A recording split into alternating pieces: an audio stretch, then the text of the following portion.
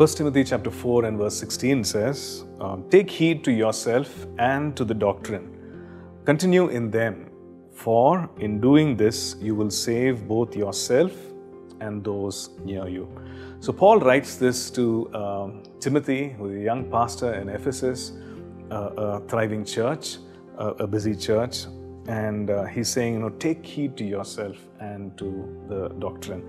So it's a lesson for us, it's an instruction for us as well, as we are constantly serving, ministering, doing things and being busy in ministry, maybe at work, or giving ourselves over to the work of the Lord. Are we giving ourselves enough times of much needed rest and refreshing for our body and our mind and our spirit?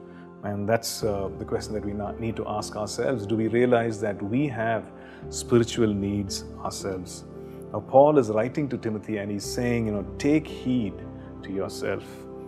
You consider yourself and take heed. You take care of yourself. That word, that phrase, take heed, means to grab hold of something very tightly. In other words, to have an extremely firm grip.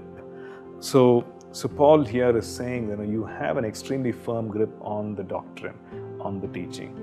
And he's also saying, take a grip of yourself, take heed to yourself, have an extremely strong grip on yourself. So this means that we need to make our spiritual life a priority.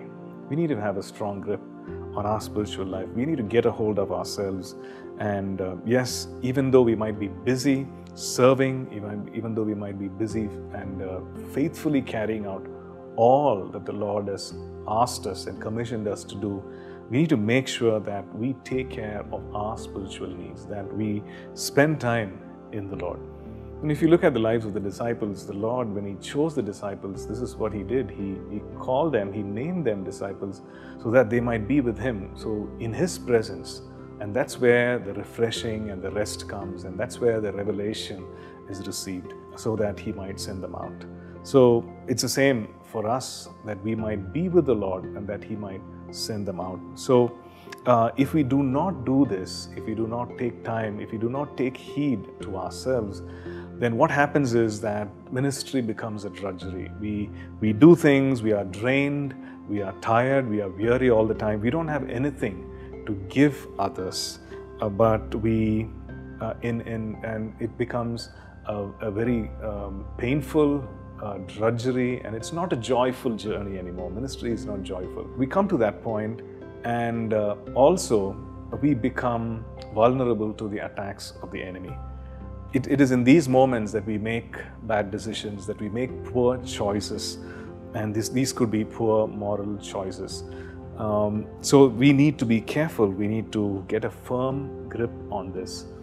And maybe today, if we are facing these things, if they are facing these symptoms, then we need to really reschedule our lives and make sure that there is enough time in our lives to be spent with the Lord, to be spent with family, to be spent nurturing relationships and accountable relationships, so that we do not burn out, so that we do not become targets of the enemy. Let's pray. Father, we thank You, Lord, for these words of warning, Lord, that we find in Your word, that we need to take heed of ourselves, that take care of ourselves, Lord. And Lord, we pray that even as we do so, Lord, that You would fill us, Lord.